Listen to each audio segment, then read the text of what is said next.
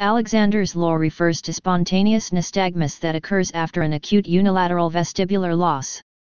It was first described in 1912 and has three elements to explain how the vestibulo-ocular reflex responds to an acute vestibular insult.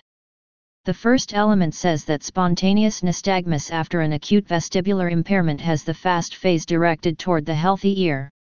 The direction of the nystagmus, by convention, is named for the fast phase, so the spontaneous nystagmus is directed toward the healthy ear.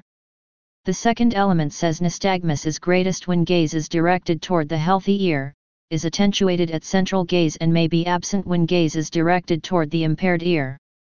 The third element says that spontaneous nystagmus with central gaze is augmented when vision is denied. This became apparent with the implementation of electrographic testing. Alexander's law states that in individuals with nystagmus, the amplitude of the nystagmus increases when the eye moves in the direction of the fast phase, saccade. It is manifested during spontaneous nystagmus in a patient with a vestibular lesion.